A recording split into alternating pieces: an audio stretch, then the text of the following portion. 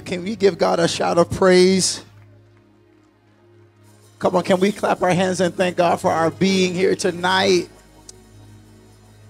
We want to welcome you to our 24th church anniversary.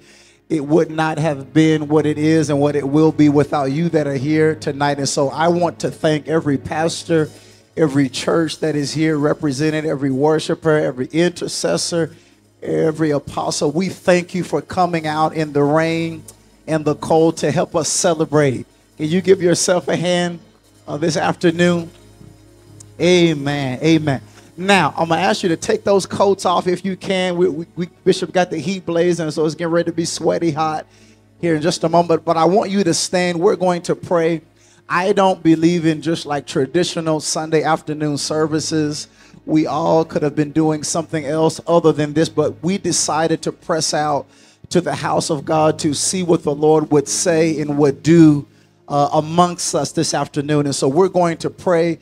We are not going to pray as a formality. We're not going to pray to pass the time, to do something, to get ready for praise and worship. But we are going to, on purpose, intensely pray and intercede that God will open up heaven over us so that what he wants to say, what he wants to demonstrate has no blockage. Say amen.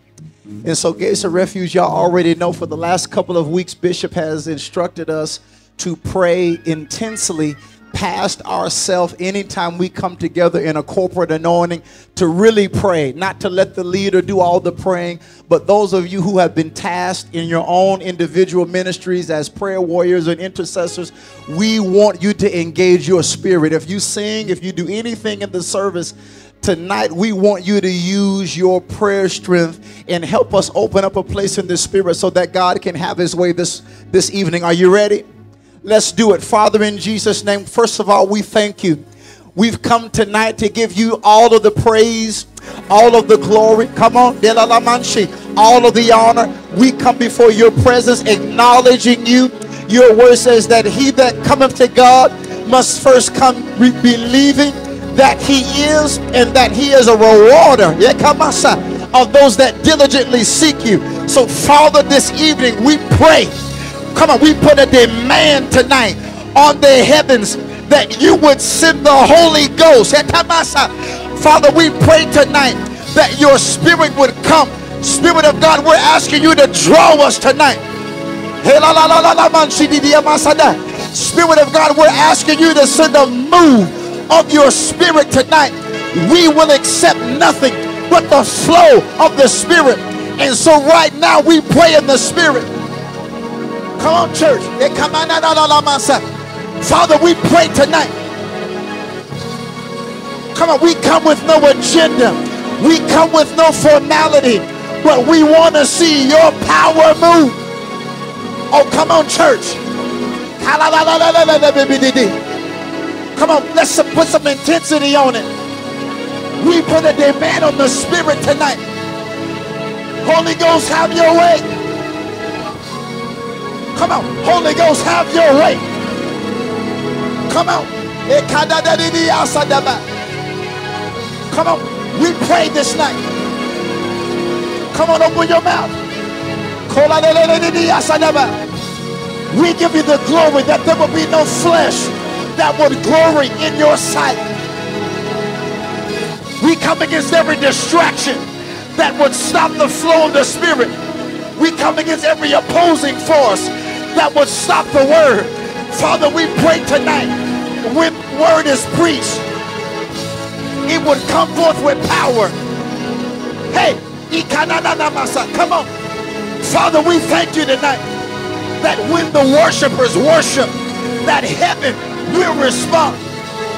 Hey, we declare that when we sing, that heaven and the angels would join in with our worship. Oh, come on, somebody say, have your way. Come on, 3 more minutes. Pray in the Holy Ghost. Come on, pray in the Holy Ghost. I said, pray in the Holy Ghost. We have not come for a program, but we came to experience Jesus. Come on, church. Come on, church. We didn't come for formality. We want to see heaven move. And so, Father, right now, let healing happen. There's still a remnant, Father, that believes that you still are the healer. Let deliverance happen tonight. Come on, just 2 more minutes. Come on, we're not casual tonight. We don't want casuality, but we want an outpour.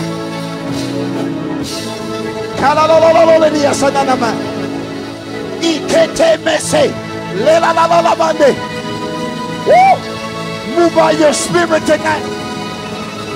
Move by your spirit tonight. We thank you for healing. We thank you for deliverance. We thank you that blinded eyes will open. We thank you that if there's anybody sick in here, they're leaving healed. Come on, we put a demand.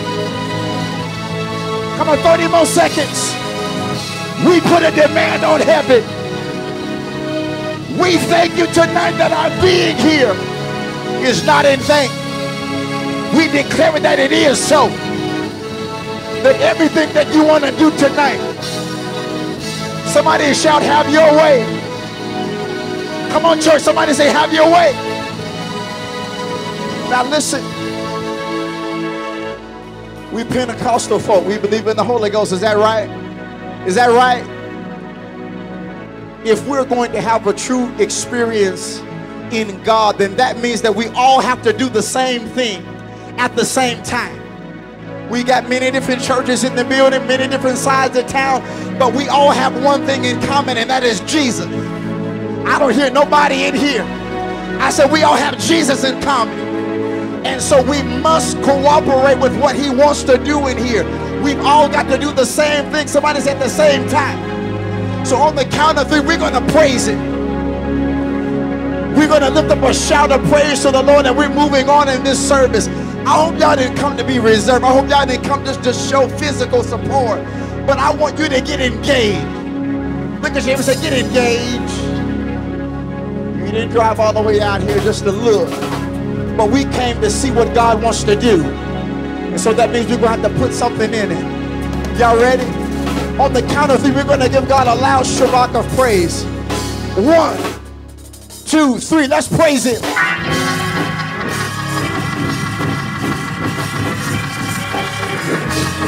Come on, praise him for 1 minute straight. Come on, let's lift up a praise for who he is. All for that you've done. We pray.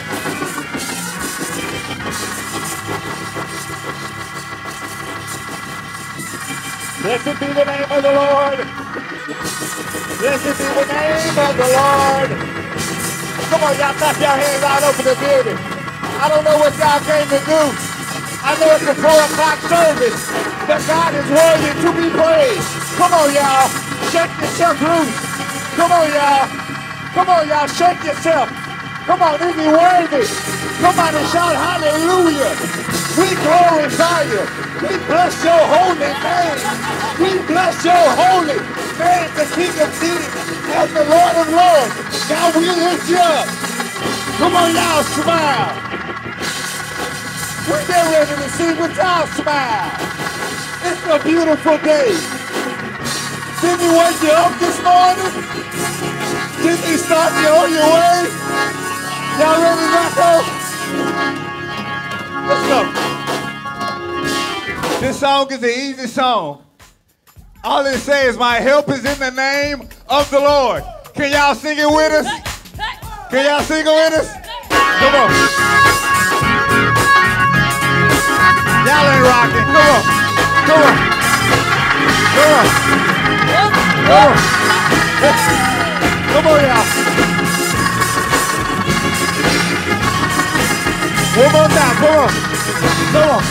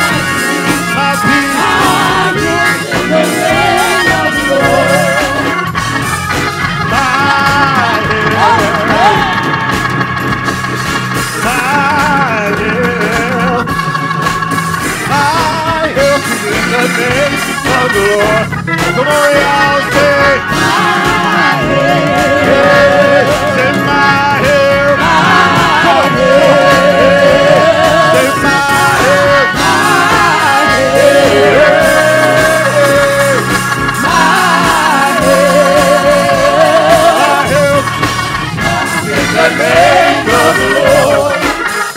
We gonna go back, y'all. Hey, hey, hey. Y'all know this one. Hey, hey, y'all know this one. Put your hands together. Hey, hey.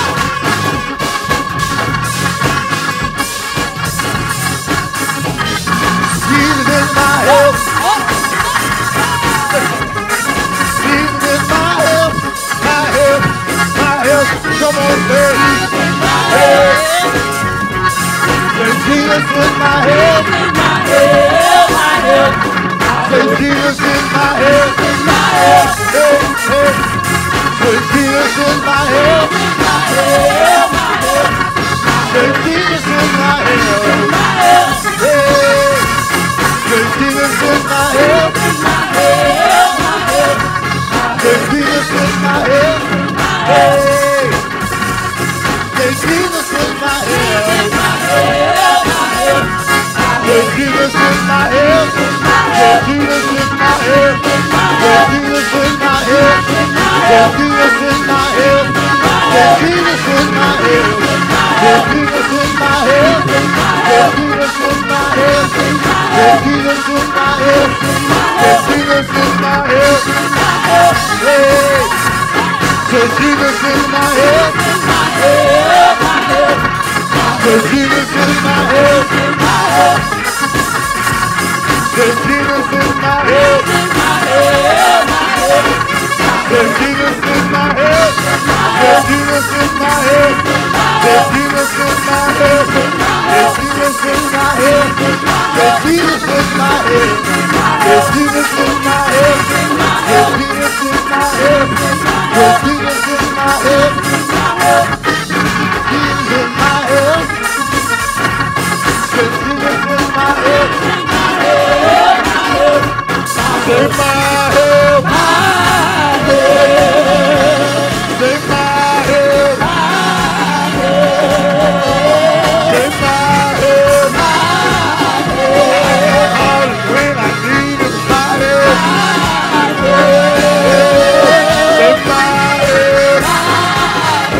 You will way from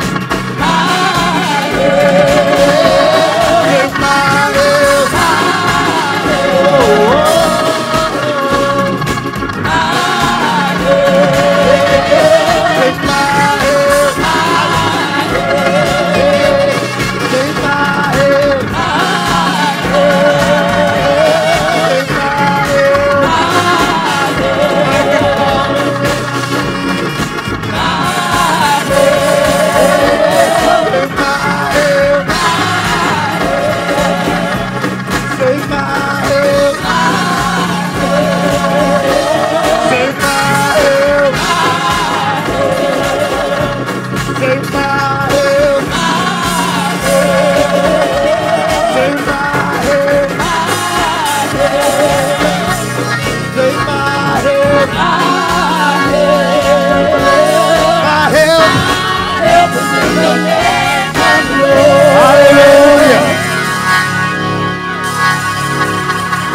Somebody say my help.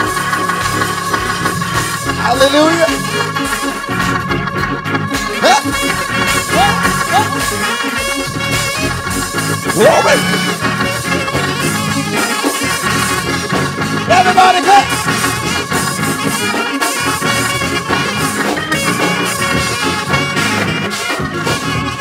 Hallelujah.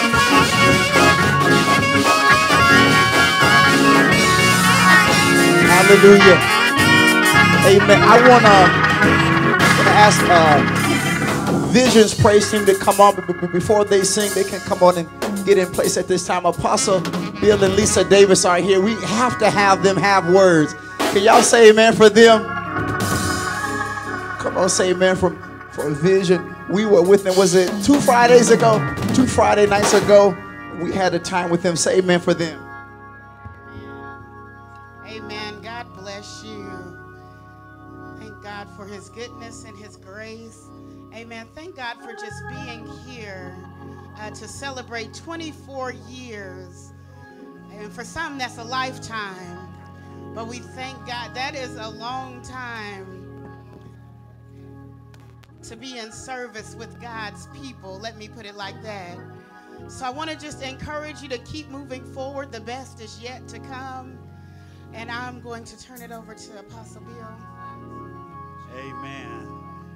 She said 24 years. I thought you started in the last millennium, huh? Amen. Congratulations. It's good to be here at Gates. We celebrate you in your new place.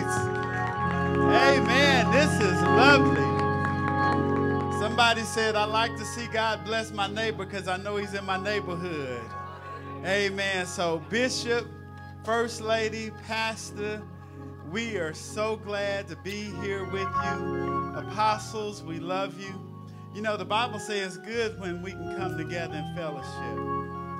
And it's not about any agenda. It's not about any church.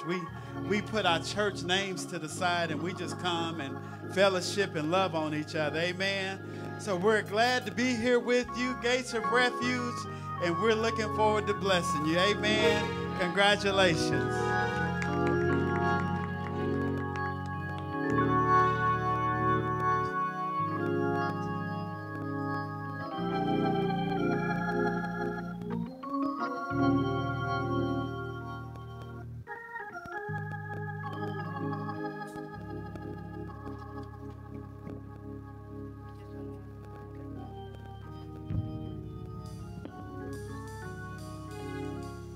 Come on, put those hands together one more time.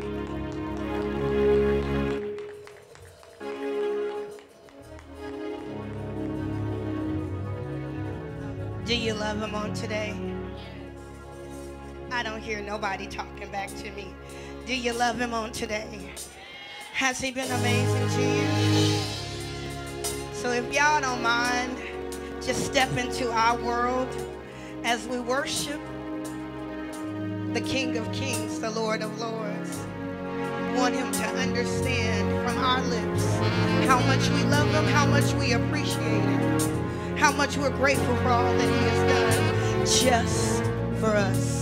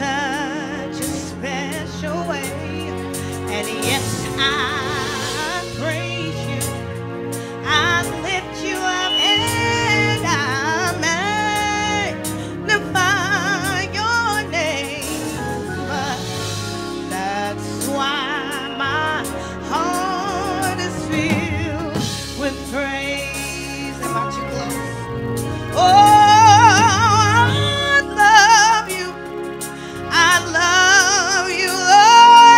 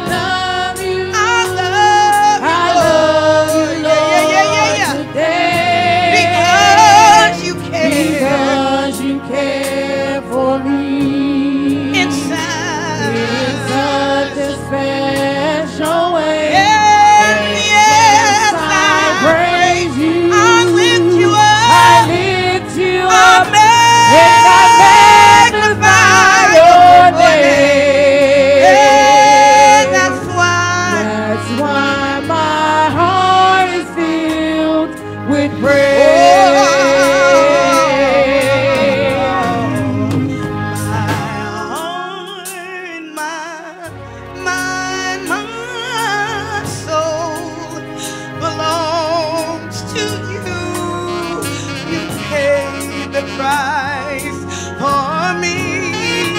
Way back on Calvary.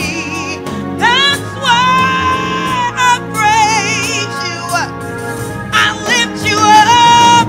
I magnify your name. Hey, that's why my heart is filled with praise. My heart, my mind, my soul belongs to you. you paid the price. You paid the price for me. Way back on Calvary. Way back on Calvary. That's why I praise you. I lift you up. I lift you I up. And I magnify your Oh, name. that's why. That's why my heart is filled with praise. I praise you, I lift you up, and I magnify your name. That's why my heart is filled with praise. I praise you, I praise you. I lift you up. I lift Come on, you come on, up. I And I magnify. magnify your name. That's why. That's why Come on. my heart is filled with praise.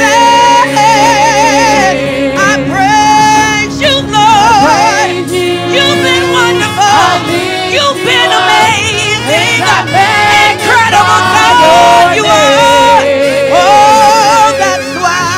That's why my heart is filled with praise. Oh, I praise you, yes. I praise you. I lift you up. I lift you I up. magnify. And I magnify your name. Oh, that's why. That's why my heart is filled with Oh, praise. that's why. That's why my heart is filled with praise. That's why. That's why my heart is filled with Yeah. praise. Oh, that's why. That's why my heart is filled with praise. Come on and bless him. Come on and bless him.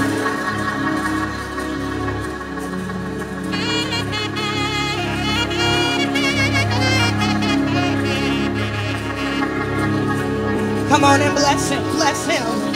Hallelujah. Come on, exalt him. Hallelujah. Come on, show him your love today. Come on, show him your love today. Yeah. He's been amazing. He's been amazing. Where would I be without you? Showing your mercy, showing your grace. If it had not been for you, yes.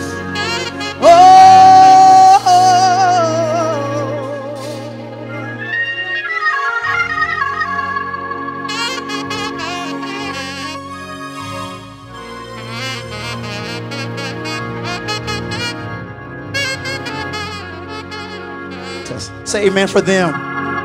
Come on, say amen for them. Amen. Gates of Refuge, get ready. We're getting ready to put the word up in just a moment, but I want to acknowledge every pastor that is in the room. Will you thank God for every pastor that came out? You know, pastors, this is a work day for pastors, and so for y'all to come and celebrate with us again, every guest, we are glad to have you. Thank you so much for your support. Thank you for being here. Gates of Refuge, y'all gonna do one more worship song, and then we're gonna put the man of God up. We have Apostle Milford Carter, all the way from Sanctuary Evangelistic Church We love y'all to death. We love y'all to life, and we're so glad that you brought the church with you. Listen, I want to give space for Pastor Ken Johnson. You got to come and say something to us, man of God.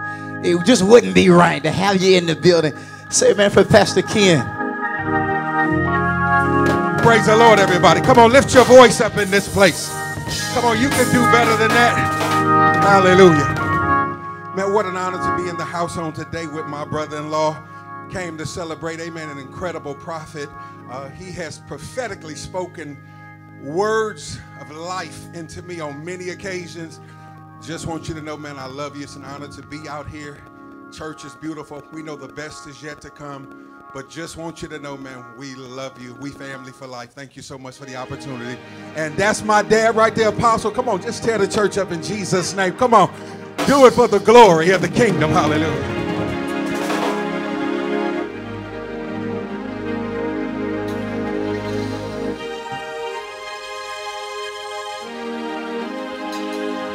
Thank you. Thank you, Jesus, for all you've done. Thank you, Jesus, for all you've done. Thank you, Jesus, for all you've done. I want to say thank you, Jesus, for all you've done. Come on, help me say, Jesus, for all. Come on and say, Jesus, for all. Yeah, I want to say, Jesus, for all. Somebody say thank you, Jesus, for all. Oh, thank you, Jesus, for all you done. Yeah. Thank you, Jesus, for all. Oh, thank you, Jesus, for all. Oh, thank you, Jesus, for all. Oh, thank you, Jesus, for all you done. Oh, thank you, Jesus. Say thank you, Jesus. Say thank you, Jesus. Say thank you, Jesus. Somebody say thank you, Jesus. Say thank you. Say thank you. Say thank you. Say thank you. Say thank you. Say thank you. Say thank you. Say thank you. Say thank you. Say thank you. Say thank you. Say thank you. Say thank you. Say thank you. Say thank you. Say thank you. Say thank you. Say thank you. Say you're worthy. Say you're worthy. Say you're worthy. Say you're worthy. Come on. Say you're worthy. Hey, you're worthy. Say you're worthy. Say you're worthy. Say you're worthy. Say you're worthy. Say you're worthy. Say you're worthy. you're holy. You're holy. You're holy. You're holy. Lord, you're holy. You're holy. Lord, you're holy. You're holy. We're nothing without you, Lord. You're holy. You're holy. We're nothing without your grace. You're holy. You're holy. Say you're worthy. You're worthy. You're worthy. You're worthy. You're worthy. You're worthy. Lord, you're worthy. You're worthy. For keeping your hand over our lives. You're worthy. You're worthy. For out of the ways that you made, you're worthy. You're worthy. Lord, you're worthy. You're worthy. Lord, you're worthy. You're worthy. Lord, you're worthy. You're worthy. Lord, you're worthy. You're worthy. And I love you. I love you. Lord, I love you.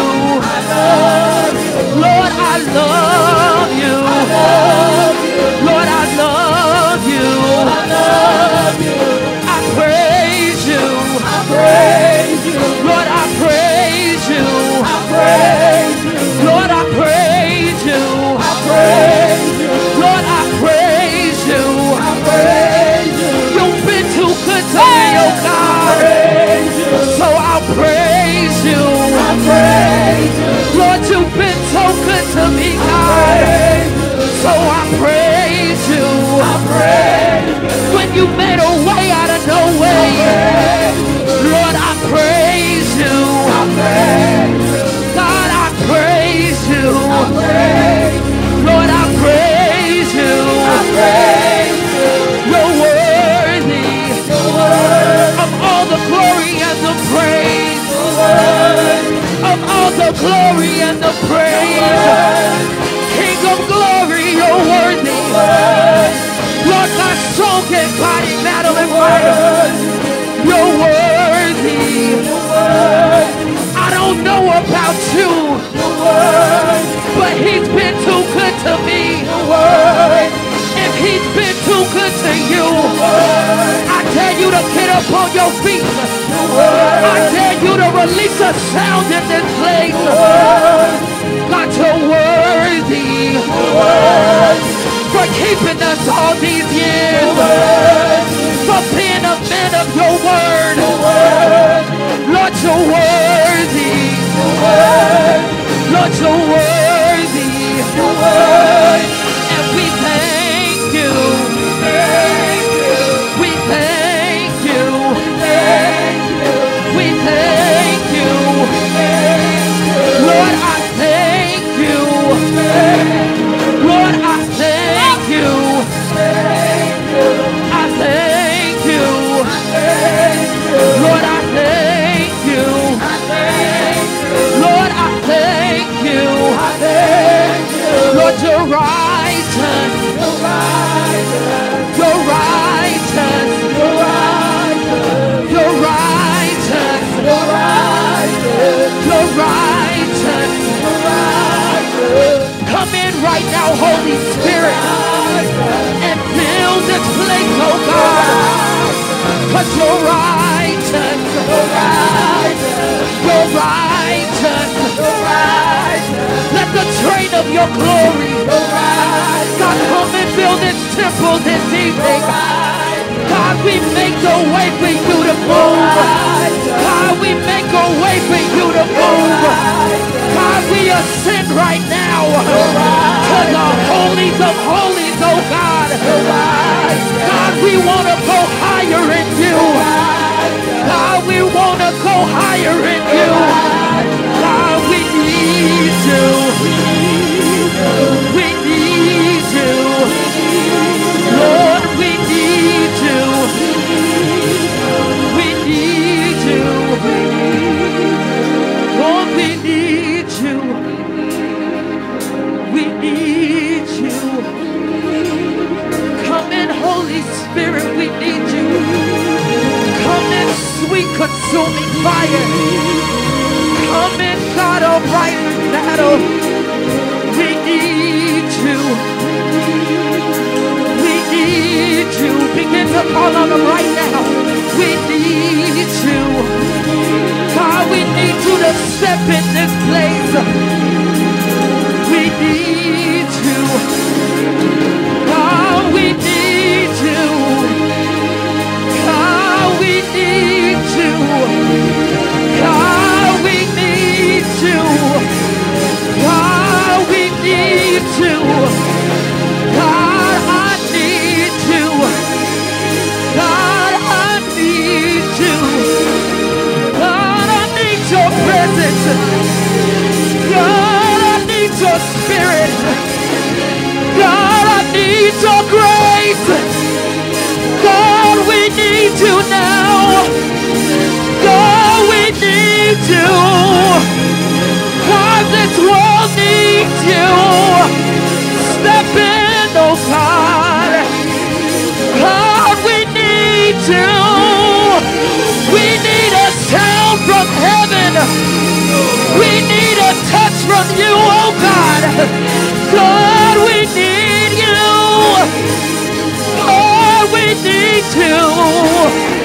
If you need a touch from him, he's here in this place.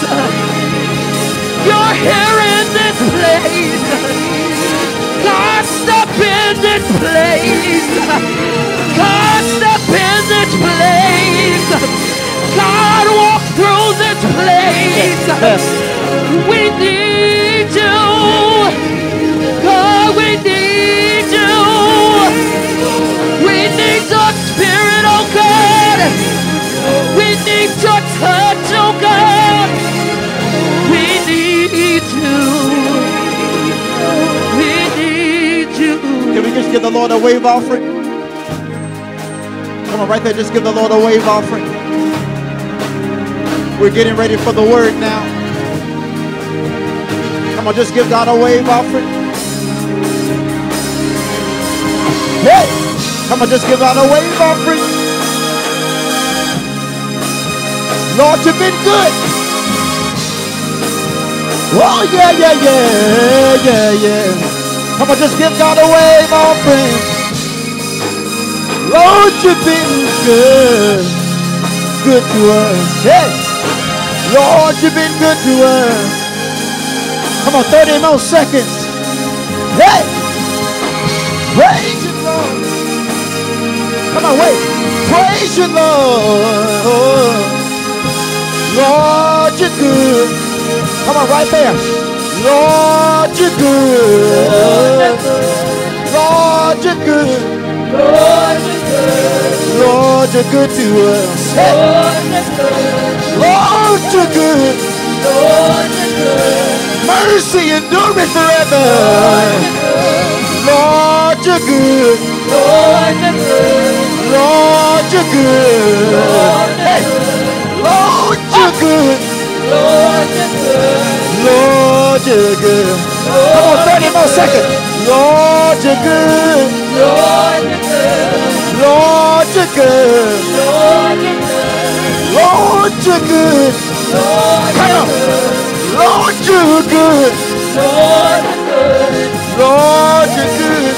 Lord, Ah, you're yeah. good. Lord, you're good. Lord, you're good. Father, we thank you. We thank you that the atmosphere is ready for the word. I give you glory. Can you stand on your feet as we prepare for the word? I know, just one more time, stand to your feet. Amen. We honor the vessel that is bringing the gospel tonight. Father, lift your hands. Father, we thank you that whatever you want to do in this room, we give you praise that there is a free flow of the Spirit, that hearts and minds are ready to receive whatever you would have to say to this body tonight. We thank you and we give you praise for it. Say amen. Can you give the Lord a shout of praise? Amen. Apostle Milford Carter.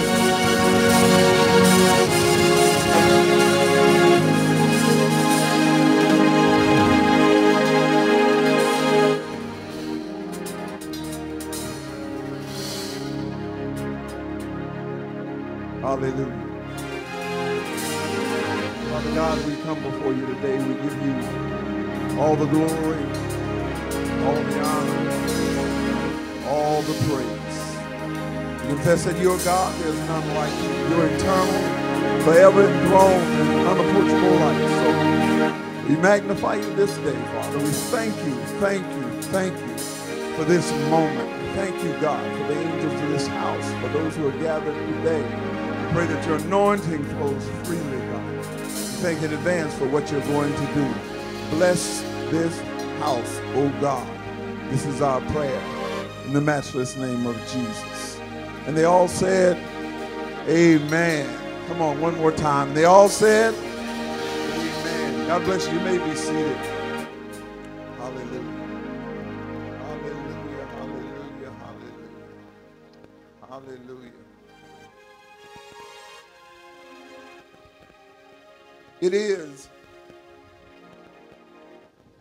a singular pleasure to be here with you today.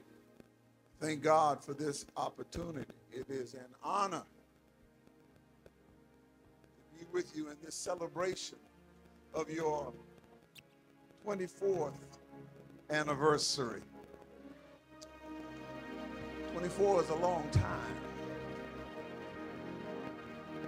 Somebody counted you out in the 24, but you're still here. Someone said he wouldn't make it, but you're still here. Someone said too much is coming your way, and you're still here. Because God is a good God. All the time. And all the time, God is good. Amen. I had the opportunity to deal with Bishop, then Apostle Calvin Johnson. And I have noticed that God deals with us in a circuitous manner. I met, if you'll allow me just a little bit of time, I'm going to preach about 10 minutes, and I'm going to talk about 5-10 minutes. We're going to call it done. Amen? All right. I met Bishop Calvin Johnson. As I said, it's amazing how God moves in a circuitous route. In 1982, myself and two partners purchased property in the Apache Circle area. Many of you here will know about the Apache Circle. We purchased from the R.J. Pleasant Trust, the Triangle building that is now Janet's restaurant and the local dope house.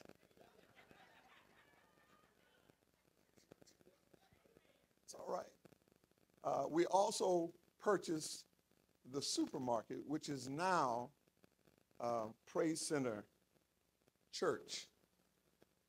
And we also purchased the gas station in that same triplex, which is now Dope House 2. So in 1982, we purchased that. But in 1983, the oil market crashed, and we lost the entirety of it. But in that same area, in the same Triangle building, was located the Gates of Refuge. And I was traveling one day at 71st, and I'm saying the circuitous nature of God. I was traveling at 71st and Memorial, and I met a young man in his clothing store who was on his way to Cleveland, back to Cleveland. He wasn't certain that he was on his way back to Cleveland, but he was on his way in the providential nature of God back to Cleveland. But he had an assignment to introduce me to Bishop. Now, he introduced me to Bishop, after he had met the love of his life, Carrie. Amen. So while I was involved with him, got to know him, we clicked, he became a son. He introduced me to Pastor Calvin. We went to Panera's Bread, whatever it was. We went to Panera's Bread, and God just began to deal with us and do some things to us. So I met the bishop, and I noticed some things about the bishop instantly. Before I go to any further, let me first, before I mess up, acknowledge the other dignitaries here. I want to acknowledge all of the pastors. I may not know you all, but I want to acknowledge you. I want to acknowledge the Apostles Davis. God bless you, amen. Long, long time, friends. And also I see the other pastor, Bishop, help me with the name again, I'm sorry. Brown, God bless you, amen. Good to see you here, and whoever it else is that I may have mentioned or missed, God bless you. But at any rate, I was there, and I noticed some things about the apostle instantly. They became readily apparent. One of the things I noticed is he has a penchant towards being extravagant. No. He has a penchant to be extravagant. He doesn't just wear boots. He wears those boots, amen. He's extravagant in his dress, amen. He was extravagant in the cars that he drove. He was extravagant in the houses that he lived in. And that's okay, because that makes him a lot like God. To wit, I transcend to my title for today's message, The Extravagant Nature of God. The extravagant nature of God. In 1 Kings, 3rd chapter, 1 Kings, 3rd chapter, verses 3 to 5, we have this reading from the NLT. It says, Solomon loved the Lord and followed all the decrees of his father David, except Solomon too offered sacrifices and burned incense at the local places of worship. This is not an indictment of Solomon. It's just that the temple wasn't built yet, and many people offered sacrifices at local situations rather than at the house of the God or one location. It said the most important of these places of worship was at Gibeon. So the king went there and sacrificed 1,000 burnt offerings. 1,000 burnt offerings. That night, the Lord appeared to Solomon in a dream and said, "What do you want? Ask, and I will give it to you." The extravagant nature of God. Here in the 3rd chapter of book of 1 Kings, we have the story of God's encounter or conversation with the young king, the new King Solomon. God came to him after he had made tremendous sacrifices. 1,000 burnt offerings. Bible students here today, you all are familiar with this story. God comes to Solomon in a dream, and he tells him that he is pleased with the offerings. And as the new head of the titular head of his earthly government, he says, I'm happy with what you've done. Ask what you will, you can have it. A blank check. Carte blanche. Ask whatever you will. Now, if you ask me what you want, there are limits that you will reach very quickly. But if you ask God, when God says anything, Oh, don't you ever come to me like that. Amen. You know the story. The young man didn't ask for wealth. He didn't ask for long life. He didn't ask for the life of his enemies, but he asked for the wisdom to govern God's people. He asked for the wisdom to govern God's people.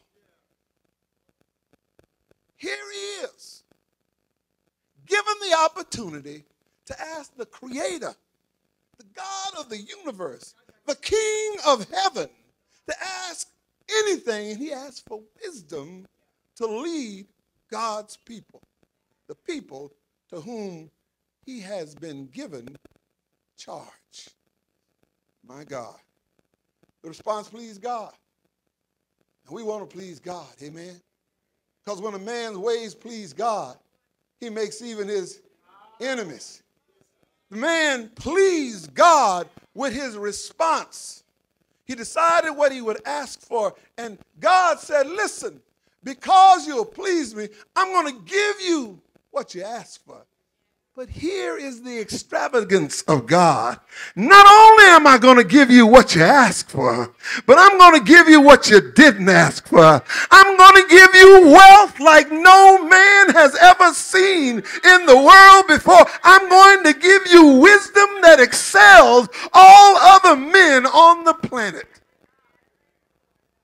My God, today, there have been some very wealthy men that walk this planet. Can I give you, Pastor Ken, just a real quick roll call? Some of the top. Coming in near the top, but not there, we have Vanderbilt. Vanderbilt was a shipping magnate. He built ships, he cornered the market, and he amassed a fortune of $185 billion back then. $185 billion. That Ford car you drive, that found on that Ford car that you drive, amassed Ford $200 billion. Tsar Nicholas of Russia puts Putin to shame because he was worth $300 billion. Dale Carnegie, $310 billion. Mansa Musa, the 10th Mansa, King of Kings, that's what that means, was worth anywhere from $400 to $600 billion. He was so rich that he submerged economies when his troop came through. He turned gold so inexpensive that they just tossed it around. He submerged whole economies because he was that rich. And there's Rockefeller, John D. Rockefeller. You know it. Founder of Standard Oil. Amassed $665 billion.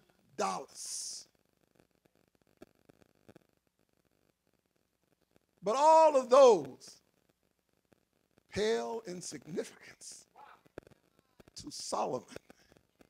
Because when God puts his stamp, he's going to make sure that there's so far a distance between you and everybody else that there is no comparison. Why? Because he is extravagant.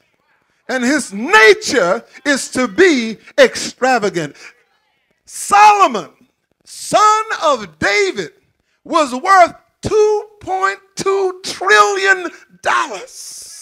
Wait a minute, you don't understand. That's a 12 with 12 zeros behind it.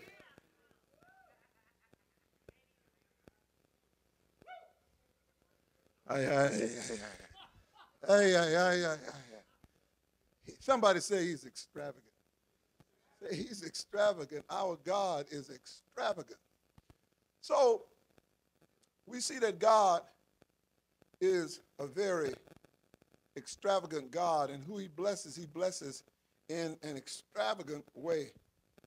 The Bible says that Solomon had wealth. Now, I'm taking my time. I told you about 10 minutes. And I'm preaching hard right now. I really am. Oh, this is what God has tasked me to do. God wants you to know who you are and where he wants you to live. He can give them billions upon billions. Why are you? Okay, I'm going to keep on going. The Bible says that God gave Solomon a wealth that dwarfed any other man's wealth in the world that lived before him and after. Richest person in our history. He reigned for 40 years. Now, I want you to get this. He reigned for 40 years. And every year, he got gold. Can I tell you how much gold he got, Pastor King? I ain't going to tell you. I'm going to tell this. I'm going to tell Apostle. Apostle, don't tell Pastor King. Every year, he got 25 tons of gold. And that's every year. And he reigned for 40 years. And if gold goes at conservatively $2,000 a troy ounce,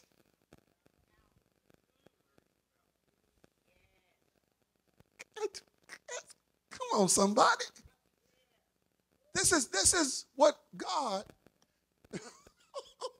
Leave your calculators alone. Don't make your calculators throw up the E sign all over this place.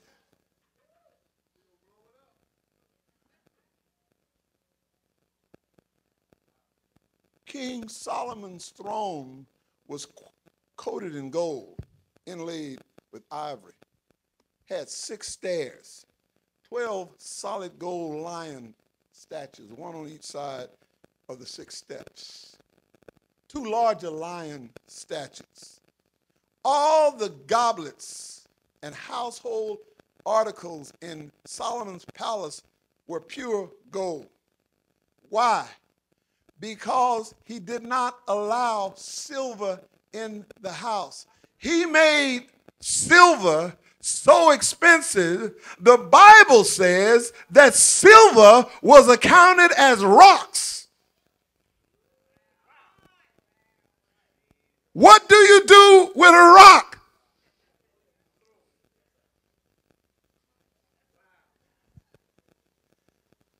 I wonder, is he the same yesterday, today, and forever?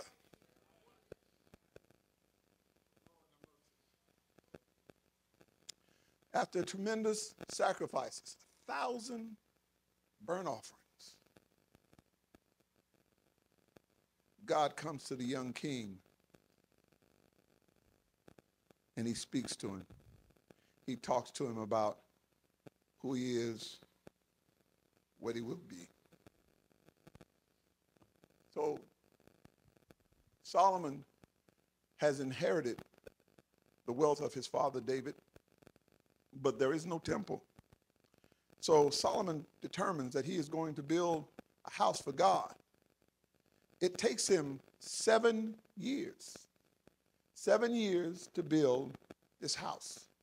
And the house is so full of gold ornamentation that they said the house itself is worth nearly $1 trillion.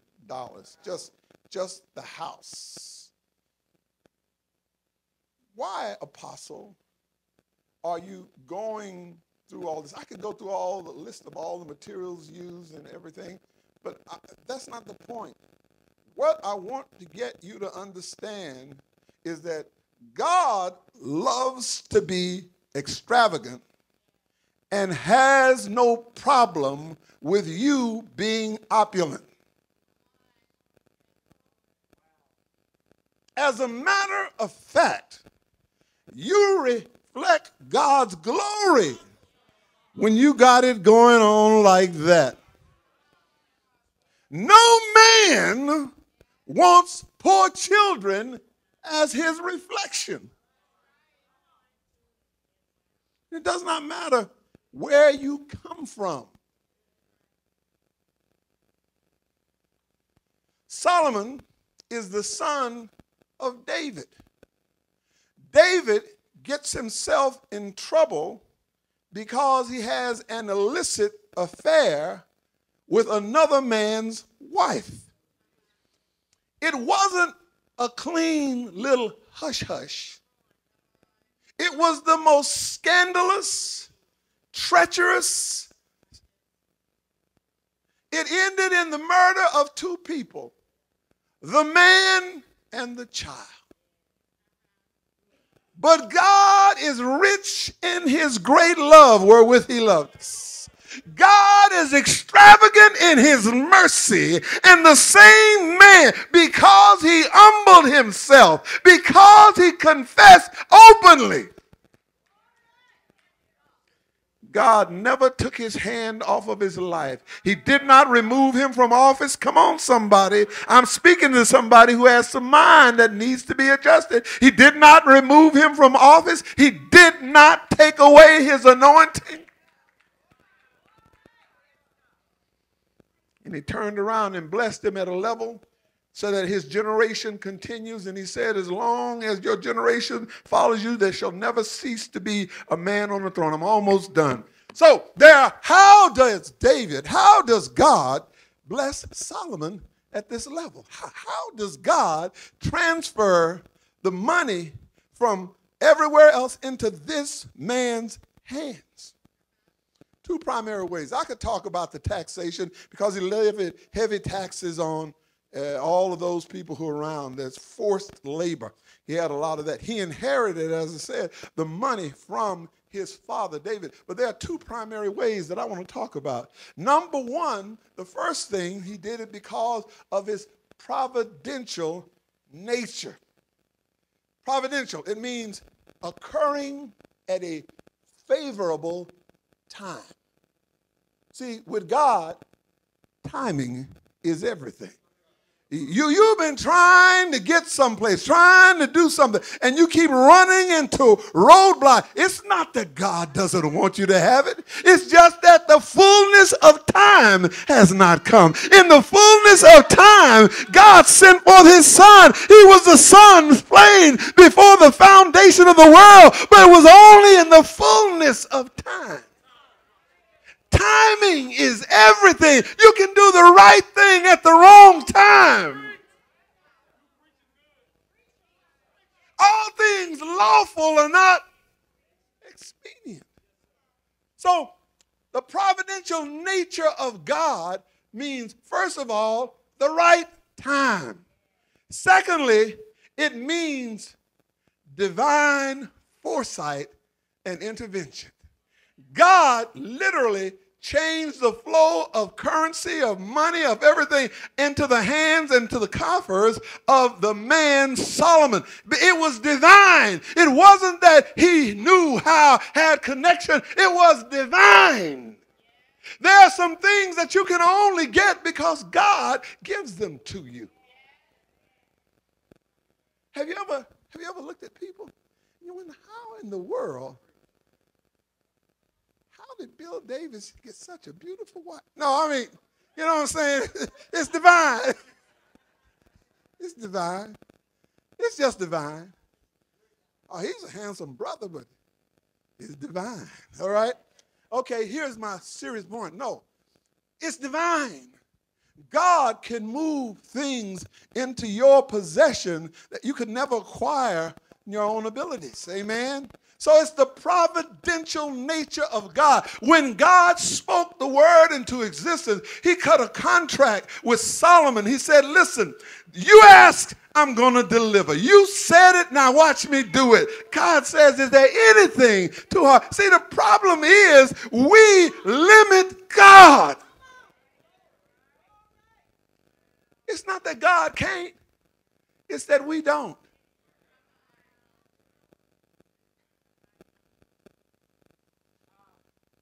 God is a good God all the time.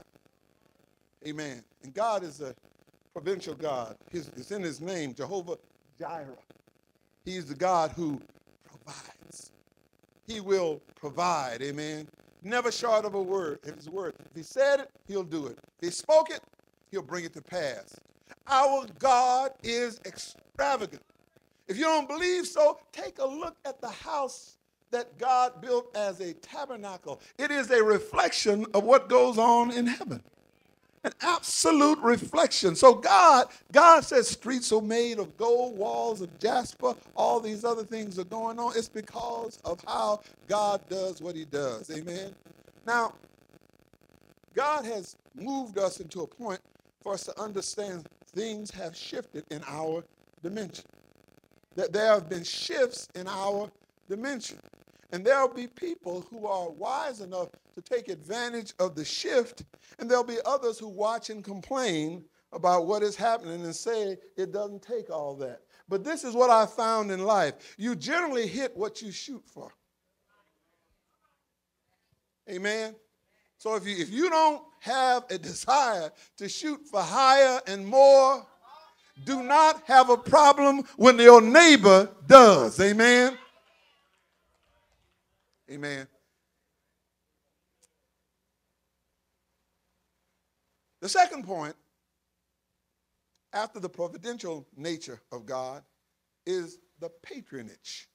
He made it through patronage. Solomon became what he was by patronage. If you'll go back, 4th chapter, 3rd chapter, you'll read that Solomon had 12 patrons. 12 patrons. They were responsible, each one of them, hint, Selah, each one was responsible for a month. John, anyway, everybody responsible for a month. 12 patrons. He didn't choose Joe Fluky.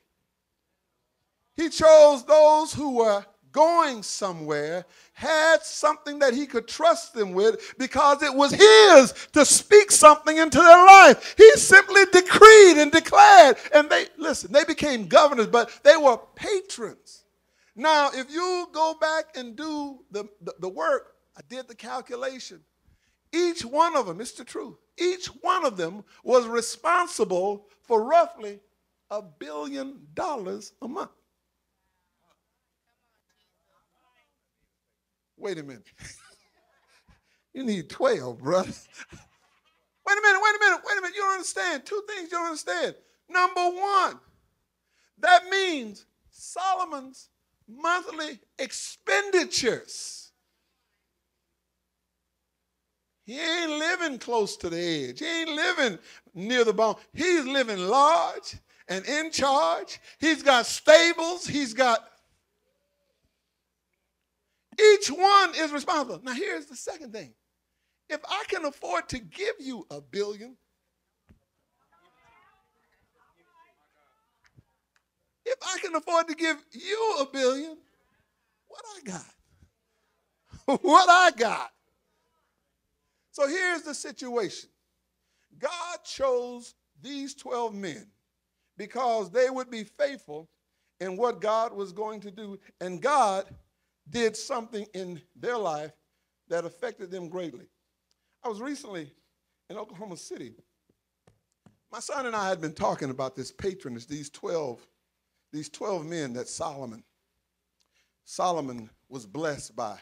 When I got to Oklahoma City, Dr. Cindy Trim, many of you know her, was there talking, and she did something I'm not going to do. I'm going to do it a little bit differently if you'll allow me.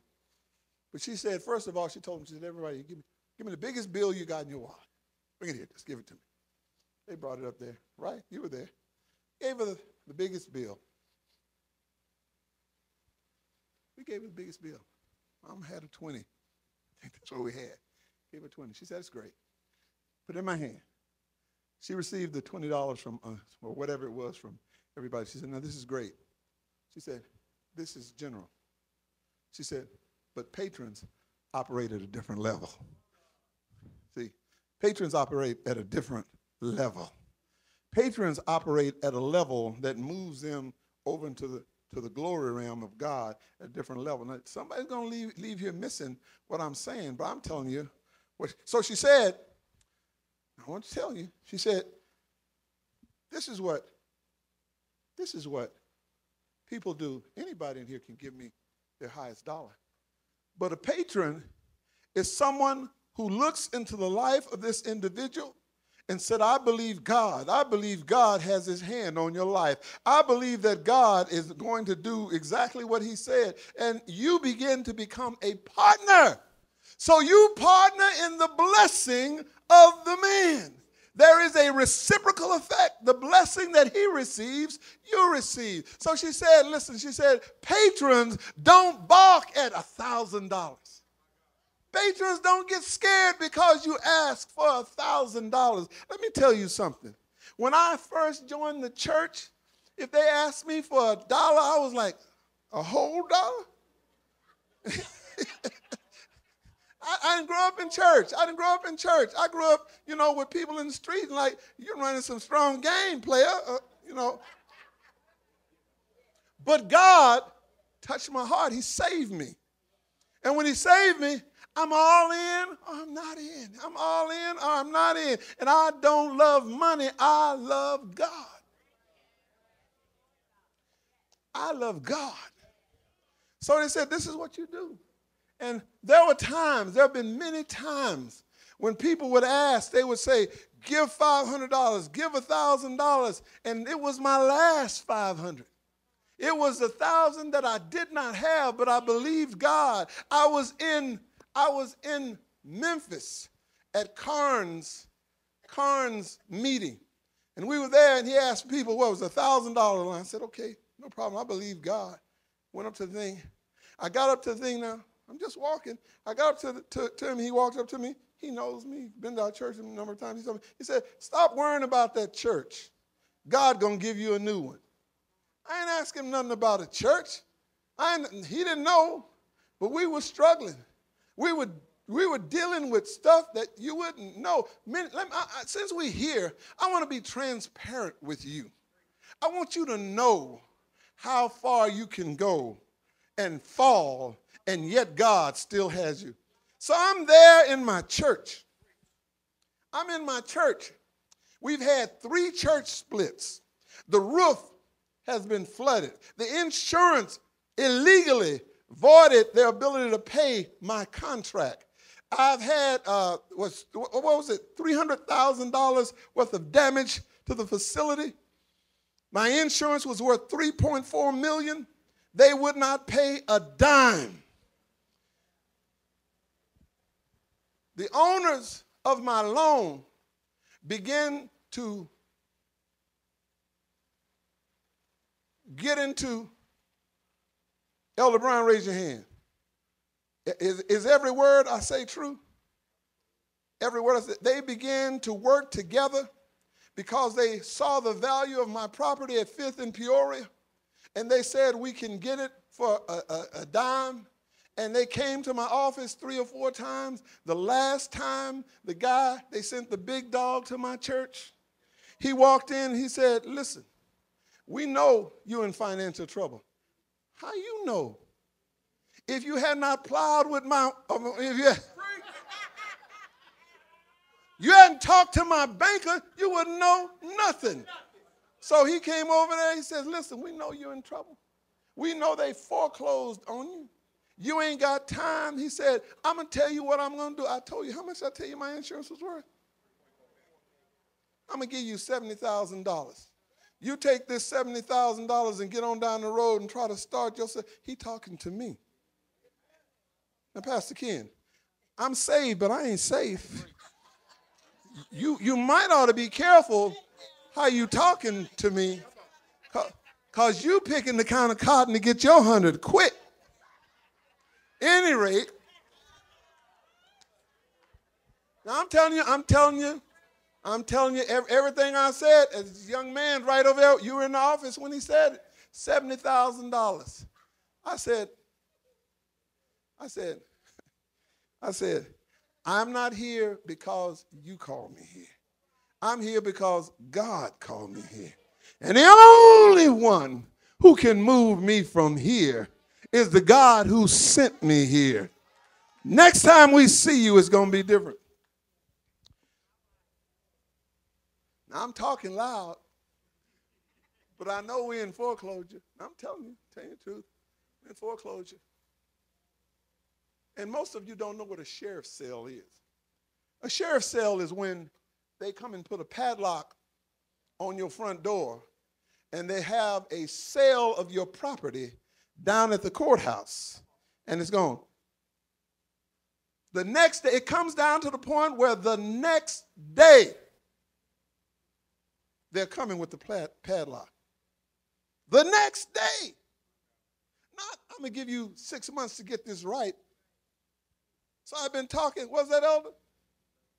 7 a.m., that's right. That's what time they were going to show up. Now, I've been talking with an attorney, and we didn't have money, we didn't have anything, but I was talking to this attorney working, and turns out attorney was my next door neighbor. Turned out to be a blessing. He said, look, Jerry was his name. I dealt with three Jerrys in this process. Every one of them was named Jerry. This Jerry said, listen, this is what I'm going to do. He said, I'm going to take care of it. Now, he told me this about 2 weeks ahead of time. I said, okay. 1 week went by. Jerry, 5 days are left. Oh, Jerry. So the day before, I said, Jerry, what's going on? He said, don't worry about it. I said, Jerry. He said, I said, what are you doing? He said, I'm waiting till 11:55 to file a petition in the United States District Court. 11:55, he signed the petition. The next morning, they thought they was going to have a sheriff's sale. They got the petition that said it's a stay. They're going to court. We went to court. Jerry said, this is as far as I can take you. Got to find somebody else from here. So I found my second Jerry. My second Jerry said, listen, you asking me to do something that's never been done before. He said, it ain't never, ever been done before. But if you're willing, I'll go with you. Jerry goes into the U.S. Listen, I found out something. There are few things on this planet as powerful as a United States District Judge. If that brother say, you going. Okay, they walked in. I walked in. We worked for about a month to get.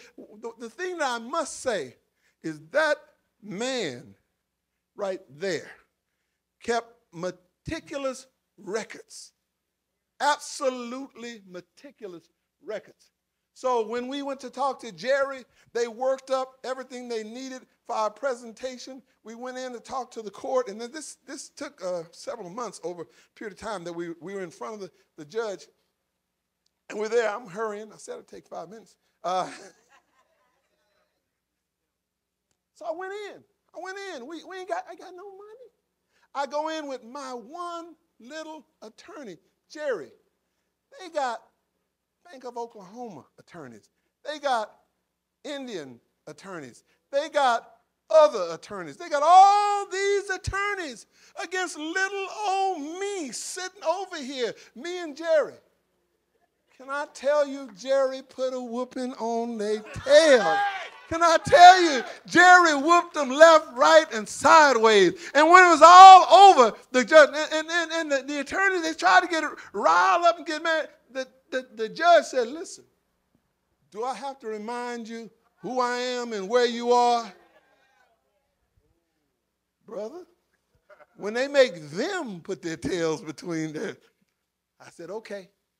So he came back. He said, I'm going to do something that's never been done before. He said, this has now become a precedent-setting case. The first that has ever occurred. He said, I'm going to make the bank rescind their statement, give you time to get another loan in place, and they're going to do everything they do to make you whole again. Let you go ahead and do what you got to do. So, wait a minute. That's not the good part. The good part is old Big Dog got to come back and see me again now. Old Big Dog got to come in. He said, can't we just be friends? Can't we just forget about that past? I said, oh, we can be friends, but we can't never forget about this, brother. We can't never forget about this. They moved Big Dog out of the way. They got a new young negotiator who came in. And when he came in, I said, listen, he said, listen, let's not even say his name. He said, I don't even want to bring his stuff up again. He said, all I need to do is tell you that this is what we prepared to do. I said, well, all right. My son was there. My son was there. Elder Brown was there. I said, and the zeros keep coming. I said, okay. Long story short, they gave me more than we ever dreamed that we would get. I mean, they really did. It was a tremendous, tremendous blessing. Tremendous blessing. Tremendous blessing. Because our God is an extravagant God. And because we believe God more than circumstances, and we've always honored God. Shortly after that, I am closing,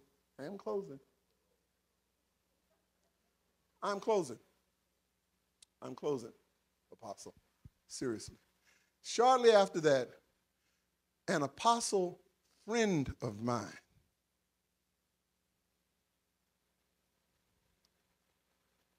God blessed us. God blessed us tremendously, tremendously. We bought a church. We revamped the whole church.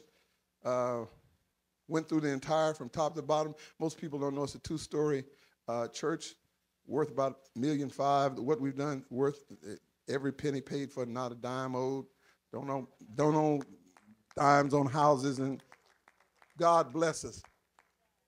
But an apostle friend of mine walked up to me one day, and he said something that took me totally off guard. See, I've got a church full of givers. I've got some people who know how to give, but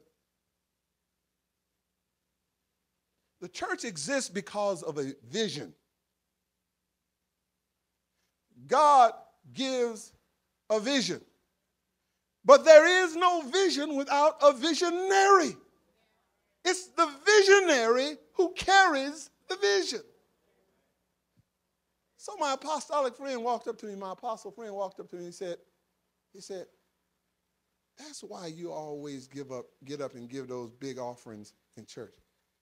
I never thought about it for a second. I've never given it a consideration. I'm zoned into what's being said and believe in God, not knowing that people are watching. And they're getting an idea. It's the wrong idea. If you're giving for your own selfish glory and aggrandizement, you missed everything.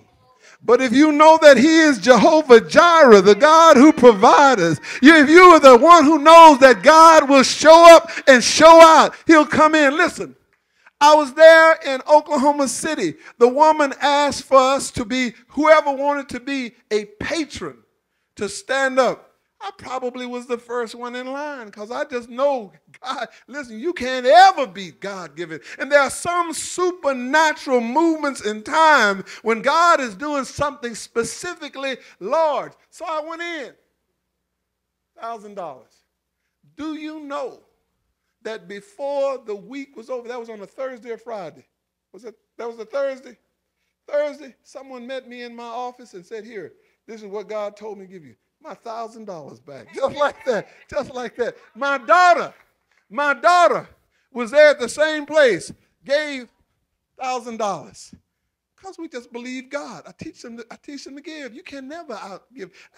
There's nobody who's come through my church, and people don't come to my church to stay forever. Sometimes God elevates and goes, but every last one of them learn about giving. My daughter went through that church. She went and she says, I'm a patron too. She gave $1,000. Listen, How many contracts did you get before the week was up? How many contracts? 2 contracts, 3 contracts. Well worth over the 1,000. There are times when God is moving. And God has something channeled. You don't understand the bigger picture. Do you think everybody who saw Solomon knew their role was to support Solomon to become the way? No, they didn't know that. They were just obeying God and becoming a patron. And as a result, God blessed them. Tonight, I came to preach, to shift your mind, to make you understand time is not your issue. Since I last met you, since I was last at this church, there have been a number of things that have happened to me. When COVID happened, we didn't go anywhere for 2 years. We closed the church down, basically, right? 2 years. Opened it up, and had to close it right back down again in the 2-year period. So we didn't go anywhere. So I didn't go anywhere.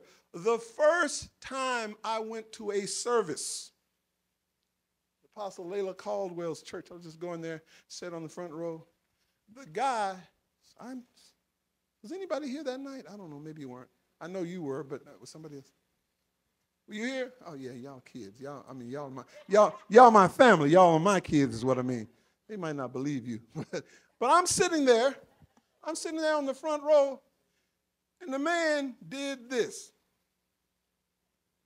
What is sanctuary? Didn't he? So, what is sanctuary? Who is the pastor of sanctuary? What is going on at sanctuary? He said, in the back of your house, there's a patio that you sit down. It ain't my anniversary, it's his anniversary. It's her anniversary. Preach to her, talk to her. I guarantee he spent most of the night talking to me. This is in September 22. He says to me, I am quitting. I guarantee I'm trying to quit. I'm trying to quit. He says to me, God says, if you'll sit out on your patio, that patio that I described, for the next 6 weeks, whatever you can ask of God, God will do it. So, he says, you need to get still and sit there. If he had only not said be still, if he just said sit there for a little while, but I'm not a still person, so I couldn't be still. So I'm driving to church a month later, Wednesday night, going to church, 75 miles an hour going down 151st Street, 4 deer jump out in front of my car. 2 9 and 11-point bucks and 2 does. They came from nowhere. They came so fast I couldn't move. My daughter, Nicole, was in the front seat with me. And, I hit that deer doing 65, 70 miles an hour. Hit him square in the front of that car. And I'm driving a Range Rover, a big, heavy car. Hit him square. The whole front end of the middle caved right, boom. Just like somebody took a sledgehammer and packed it. The whole car jumped straight up off the ground. Airbags deployed. Now, I'm going 65, 70 miles, and everything electrical is like an EMP hit it. All electrical shut down. Well, there are still cars coming behind me at 70 miles an hour that don't know, because I just knocked this deer 70 feet, 100 feet down the road. And I'm there wrestling like everything, trying to get myself out of the road because they're coming over the hill. My daughter, because there's dust in the car going everywhere and she can't see, she said, oh God, the deer that killed my daddy, he ain't said. So I'm wrestling to get that. I finally got over there and they came on and it's gone. That was like, that's it, total. God said, be still. Still going. On December the 20th, I have that man, same man, Elder Brown. Anyway, Elder Brown I don't know what I would have done without him. He's been my man every step of the way. But anyway, we're having a problem with our AC units, and we have two big walk-in type units on top of the building. And we've got a guy who's come up there to take care of it. Now, if you'll look back in your almanac or whatever, December the 20th was cold. It was 5 degrees and falling.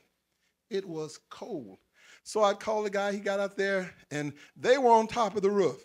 So I said, I'm going to get on top of the roof because, I just want to see what's going on. Now, I've been on that roof 1,000 times. I've been on the ladder 1,000 times. Now I'm on this ladder, and I don't know what happened. Somebody says, were you trying to change light bulbs? No, I wasn't trying to change no light bulbs. I was going to check things out. Brother Betts, I'm on top of the roof. I put my hands, you put your hand on top of the roof to step off the ladder and step on top. And to this day, I have no memory of falling. No memory. No memory. Now, I fell 20, 25 feet, whatever that is, on concrete. It's totally paved concrete. Now, the doctor said, if you had leaned forward or leaned backwards and tilted one way and hit flat either way, they've been pushing up roses on you right now. But I got to tell you what happened. Now, it takes a fraction of a second to fall from the roof to the ground. But I fell out of time into eternity. I fell out of time to where time stopped altogether. And I was standing there in time, out of time, watching everything going on. I saw the ladder just doing this in the air, going back like this. And I turned around and I knew God was there because I was having a conversation with him. I said, oh my goodness, am I falling? Because I didn't know I was falling. I said, am I falling? There's the ladder over there. And then I said 2 questions. I said, am I falling? The next question I asked, how bad is this going to? I never got that word out before it hit the ground. Back then I was conscious again. But let me tell you, when I fell from, I have a totally different concept of time and eternity now. Totally different. Totally different. I could have been to every planet in the solar system and the galaxy and everything and back in the time I took to fail because I was out of time. There is no time. Time is a construct for us in this dimension. There is no time in eternity.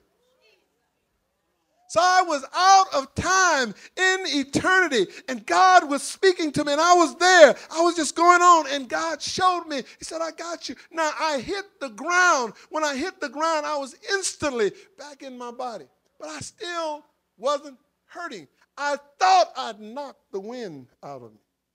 That's all I thought. I said, knock the wind out of myself. But see, I fell in the corner of the building where nobody could see me. Nobody knew I was down there. But the woman behind the street behind me came out on the porch.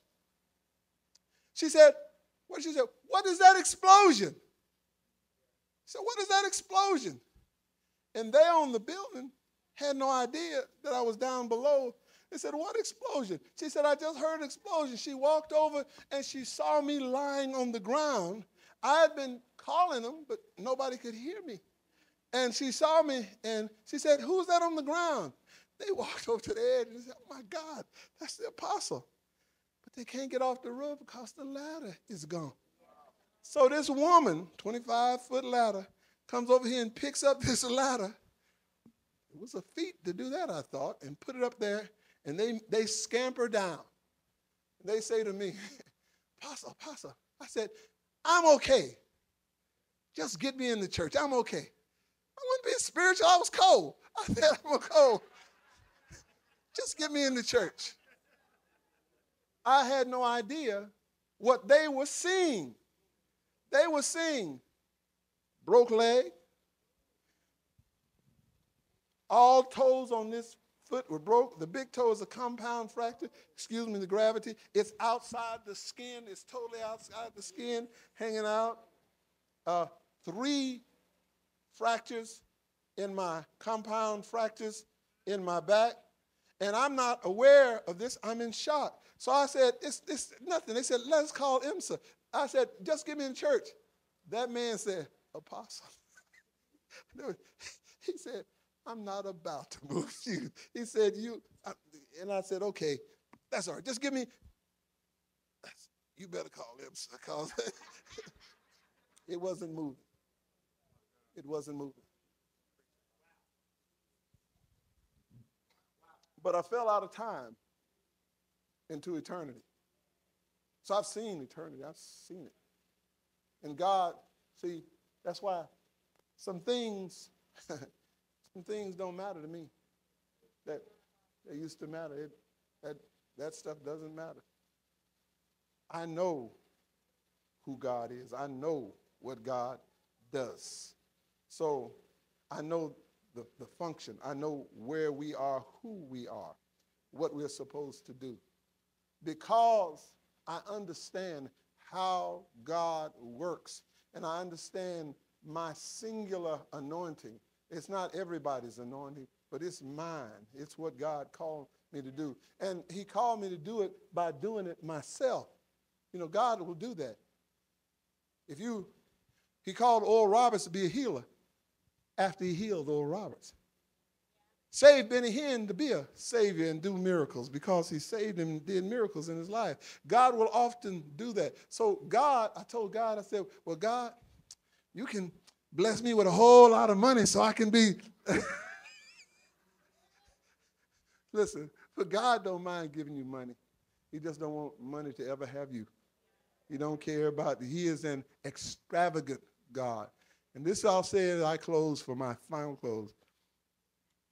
God will bless you according to the level of your faith and obedience. Always your faith and your obedience. And faith extends beyond your circumstances. So right now, by authority of God and what we're doing today, I want to extend to you the privilege to be a recipient of a patron's blessing. I'm not asking you for your $20. I'm not asking you for your $25. If you want to be a patron, can I turn it down a little bit?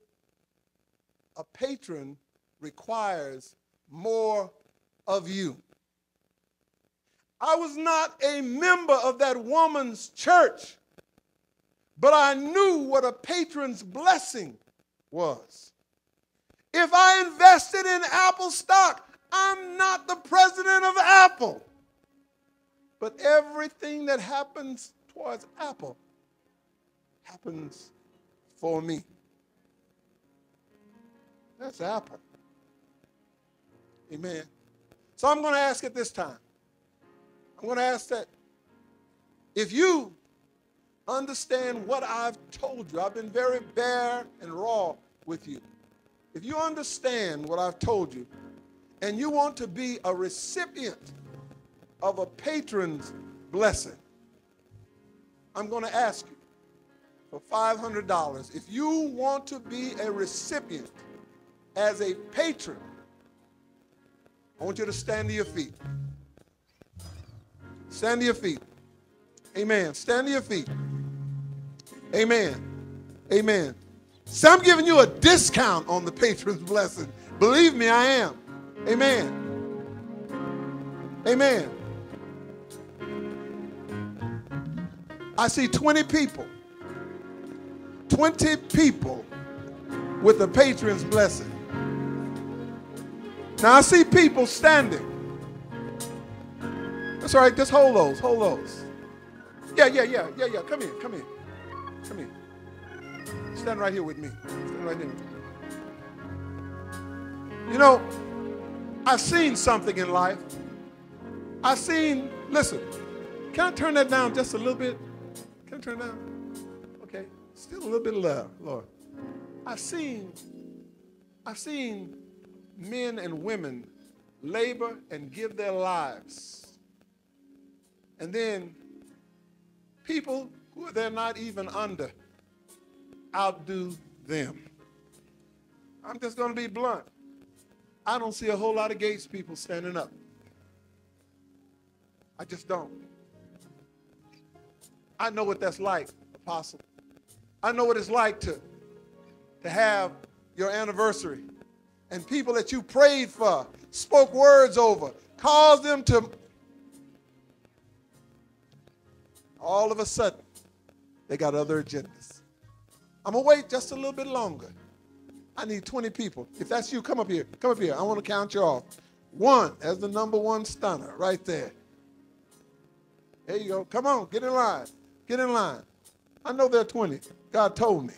God told me. God told me. If you knew the blessing, you knew the blessing. Those are givers right there. I know those 2 are givers. Yeah, they used to be mine, but they still give. Amen. Glory to God. That's all right. I ain't mad. I don't own nothing. I don't own a thing. God owns it, everything. Amen. All right, all right. Count them out for me. Count them off. All right. I see you. I see you. Count them off. I can't hear you. Count. 5. Okay. How many? 14. That's 15. Where's 15? There's 15. There's 5 more. 5 more. 5 more. 5 more.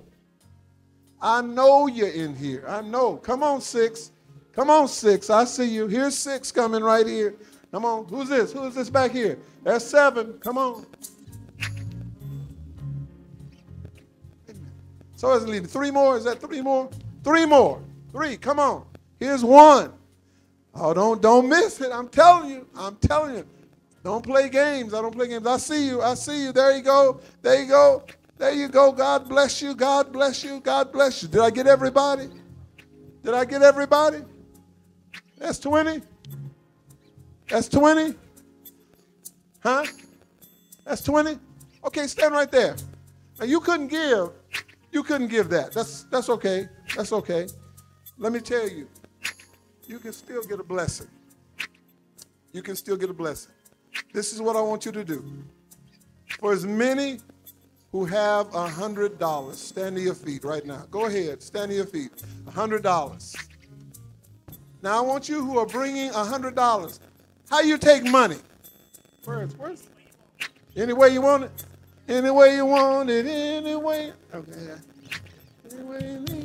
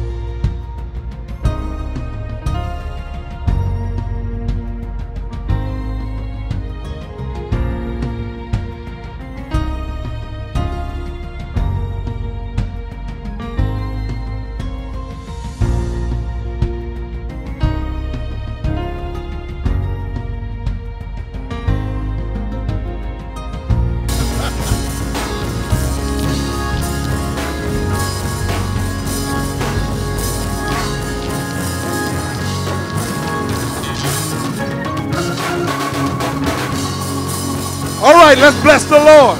That woman's a giver right there. That woman's a giver. God bless you. God bless you. God bless you.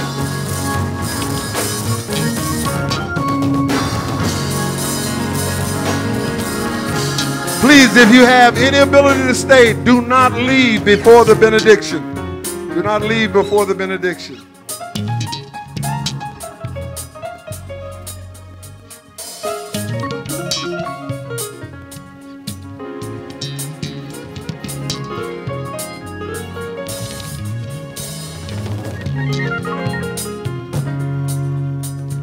Hallelujah. Listen, while they are finishing, if you did not get a chance to give in one of these lines, please bless the man and woman of God.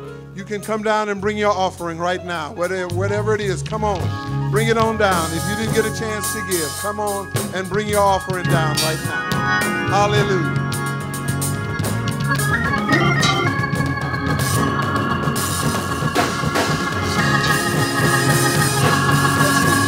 Bless you, young man. Bless you, young man. Bless you. Bless you.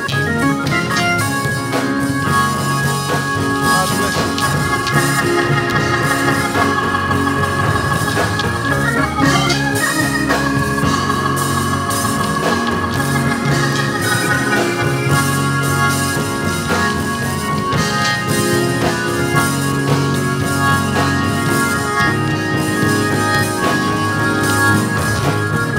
God bless you. Bless you.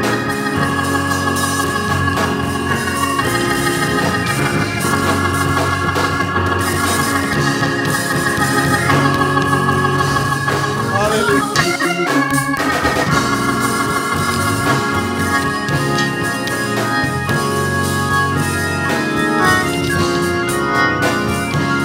Oh, glory. Lay down on it, Chris. Lay down on it, son.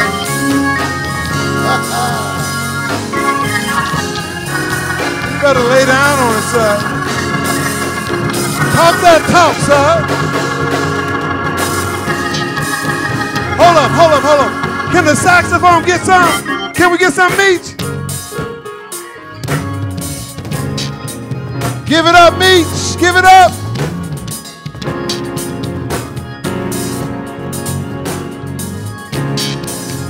Watch out, sir. Watch out. Watch out.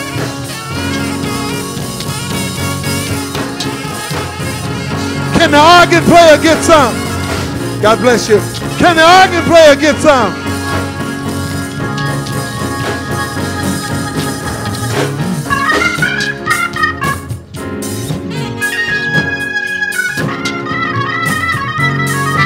Watch out, watch out.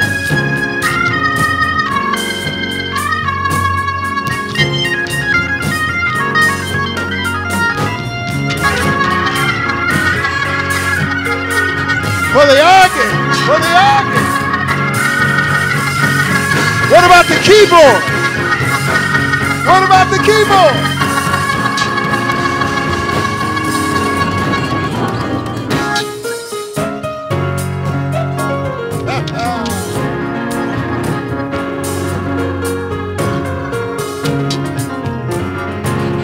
Play it, son. Play it, son.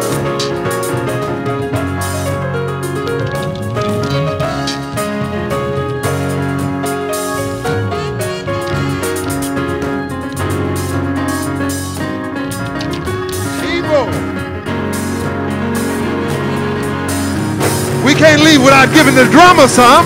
Gotta give the drummer some.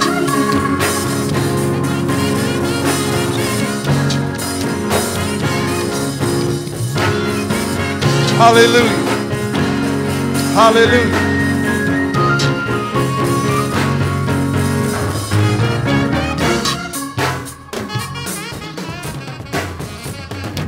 Hallelujah.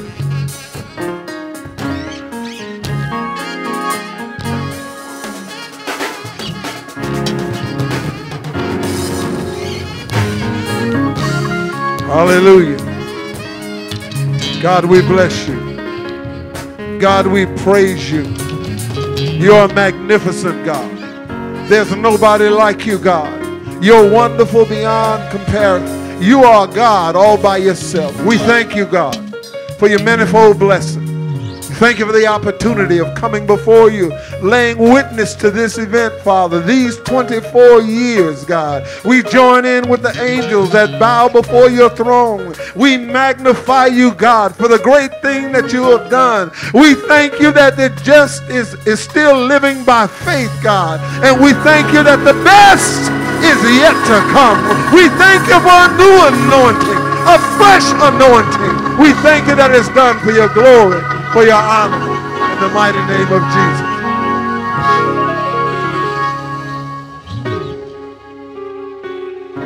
Thank you, God, for everyone who sowed seed. Do it, God, for your glory and for your honor. I'm going to relinquish the microphone at this time, but before I do, if I could ask for the apostle, First Lady, if you would come just stand right here. And I'm going to ask all the pastors, you would come, pastors, apostles, pastors and apostles, all pastors and apostles, pastors, bishops, fivefold, licensed, no bootlegs.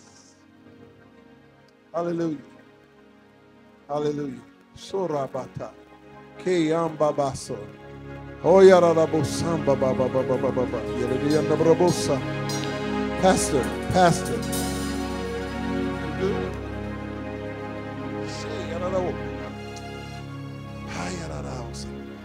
Pastor, I want you to look around who's standing around you. This is nothing compared to the angels that are here in this place right now. The angels have stopped to come and give witness, signature witness to this moment. Father,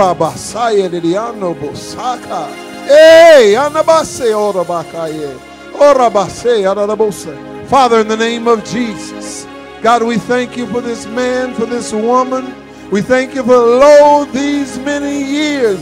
Now, God, as the eagle has been on the ground cleaning his beak, as the eagle has removed old feathers, as the eagle has prepared to soar, we command, soar again, soar again, soar again, higher, higher, higher.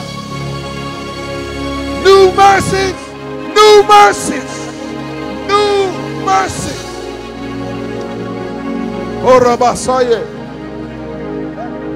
Today I sharpen you like a razor. Your prophetic voice will yet reach the corners that I've assigned.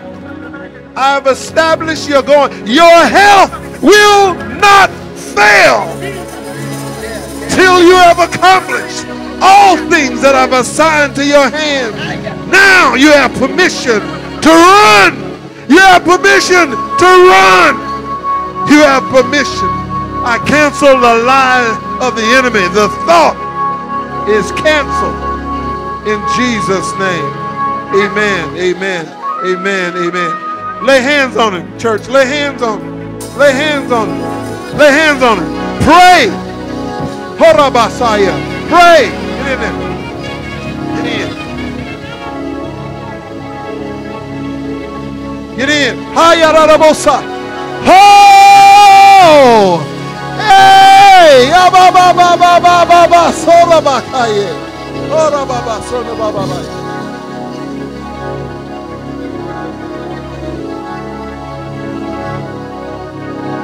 Hey! Ababababababa. Ora baba siota kaye.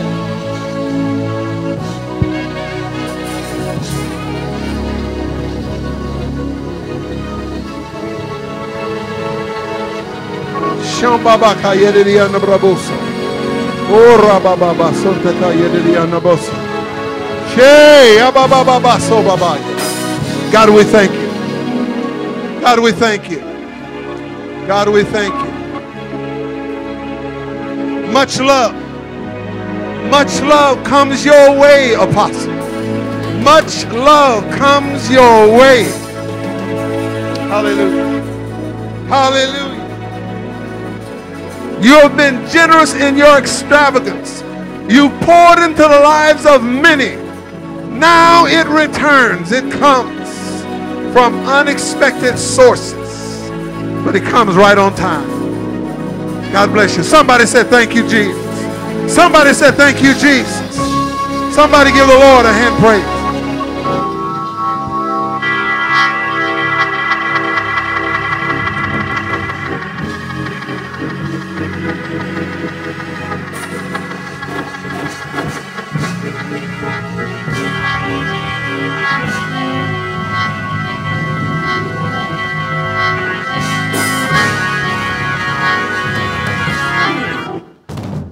With all that has transpired, please understand that God desires, with all that we know about Solomon and the many points of gifting in his life, the third verse, I think, of the third chapter of Kings said, and Solomon loved the Lord. That's the primary thing. There may be someone here who really doesn't know God. You've been around God, you somehow been here today, but you know that you need to make a decision that puts Christ first. If you're here, know that God never deals in accidents. He's intentional. Yeah, he's intentional. And he's always on time. If you don't know Christ, the pardon of your sins, please, please, please take this time to accept Christ into your life. It's a very simple proposition. God will give you your life. He'll give you life. He'll trade it for eternal quality. Every head is bowed. If you don't know Christ and the pardon of your sins, every head bowed, every head bowed. Every head bowed. Hallelujah. You don't know Christ. You want to know Christ. You want things to be different. I'm not going to ask you to come down. I'm just going to ask you to lift your hand right where you are. God bless you. If you don't know Christ, you don't know Christ. Repeat these simple words. Lord God, I love you. I want you to come into my life. I'm prepared to surrender all. I do surrender all. I give you my life. Come in, Jesus. Take control. I give it all to you. Now have your way. That's your prayer. God is faithful. He doesn't send you through a theological questionnaire. He just takes you at your heart's intent. And he'll save your soul. God bless you. Thank you for having us. This is the first time. I think, maybe since COVID, this may be the first time that I've preached outside of Sanctuary's walls. So I am honored to be here at this special place, my son's house today. Amen. God bless you.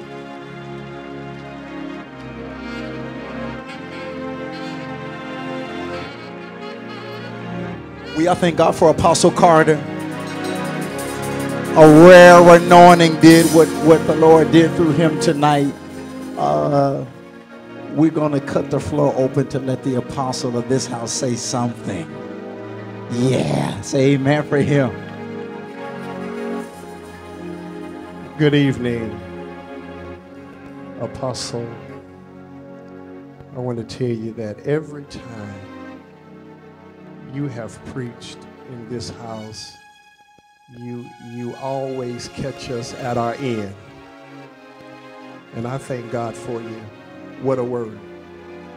And I will eternally be grateful for who you are and what you are. And thank you so very much for that. And I thank every pastor, Bill and your wife, thank you, and Carrie and Pastor Ken. I love y'all. And every preacher Apostle Pastor Brown. I love you, Apostle Bishop Brown. I love you.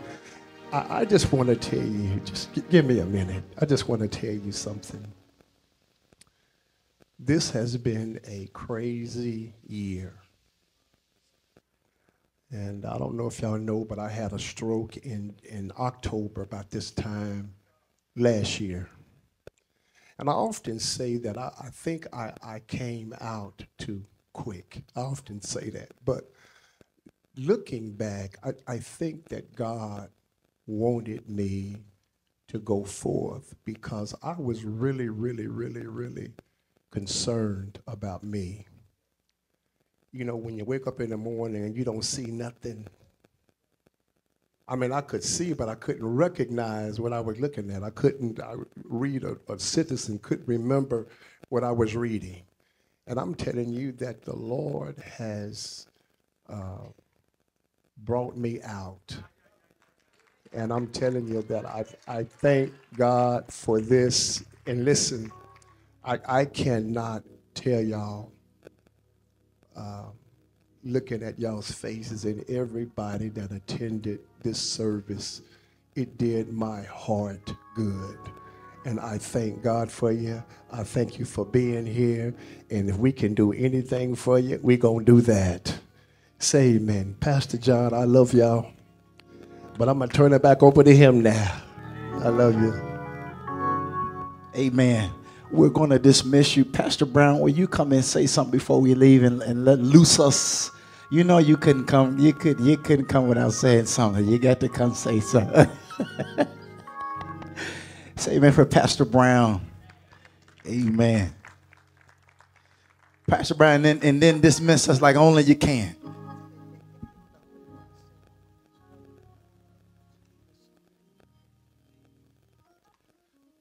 We say praise the Lord to everyone. You know, I'm just blessed to be in this place. I told y'all. Lady Di, come on, Lady Di. I'm not going to hold y'all long, but Apostle, you are a blessing to me, man. I couldn't wait to get here. I heard about it. I told him I was going to bring this wonderful sister. And if y'all can just be patient, she's so gifted as a singer. I wanted to bless you all. We have not been out. We haven't been going anywhere because we're just coming back also out of the COVID. And I don't know she's been so many places. I don't even know if you've been singing anywhere lately. And she's such a great blessing. But when I heard Apostle Carter was going to be here, I said, warm up the call. The Spirit of the Lord is going to be in this place. So I'm thankful for you. Man of God, I'm thankful. First Lady, Pastor Johnson, your wife, all of the elders and pastors that's here, God bless your heart. God bless you. I mean, you talking about a queen. God bless you, Sister Carter. But I'm gonna decrease.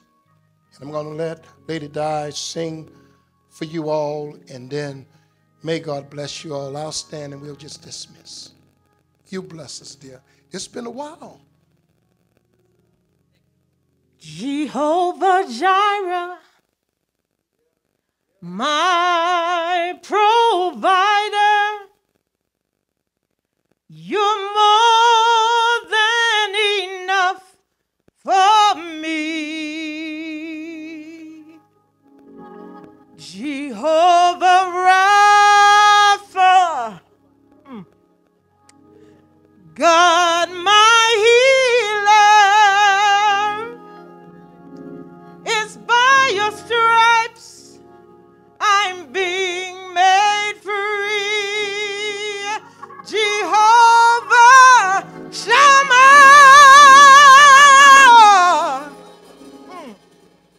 God, you're with me. You supply my every need.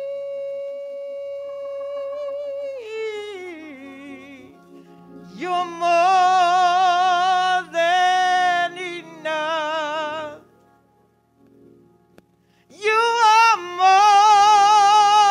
than enough.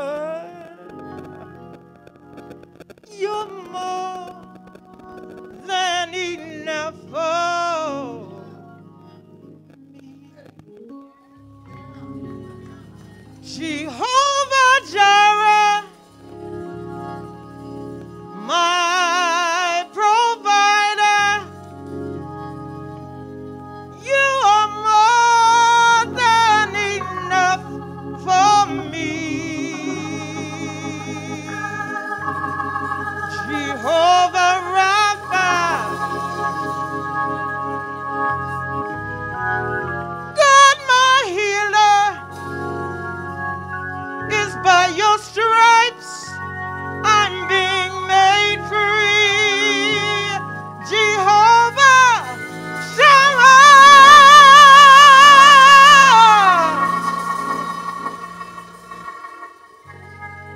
God, you're with me. You supply my every need.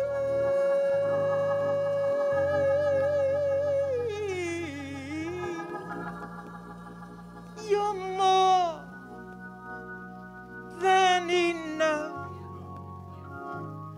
You are more than enough. You're more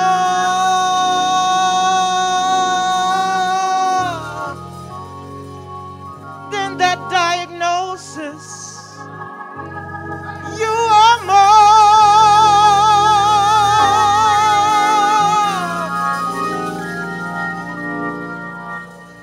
than that bill. You're more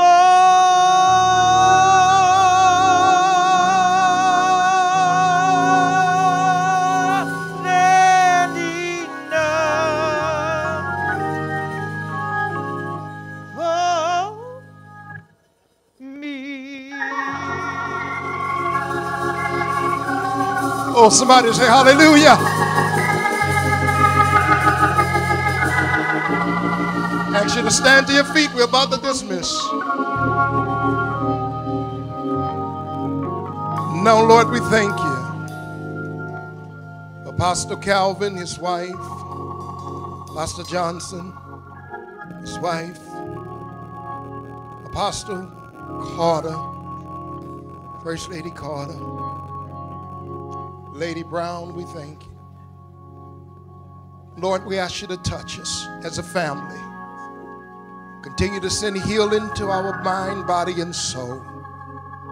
We thank you for this opportunity to be here once again. You've blessed them for a number of years, and now they have landed in this awesome sanctuary.